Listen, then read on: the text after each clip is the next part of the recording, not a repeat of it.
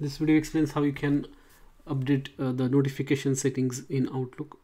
So if you want to enable browser notifications or desktop notifications, you can enable that by going to the settings, and there are several other settings related to the notification that you can turn on or turn off. So I'll show you how you can do that. For that, go to this the gear button, click on that, and then you can turn on desktop notifications by clicking on this button.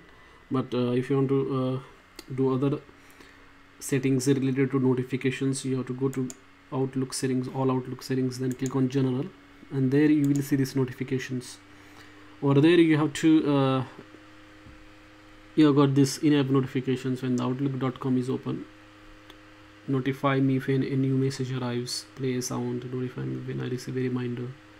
So all the settings that are there, you can turn on, turn off the settings, and to enable this browser notifications when the message arrives, you can turn it on like that.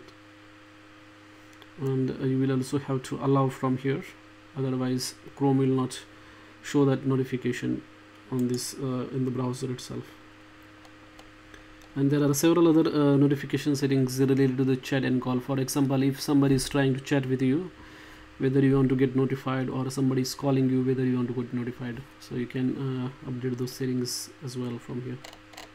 Thanks for watching this video.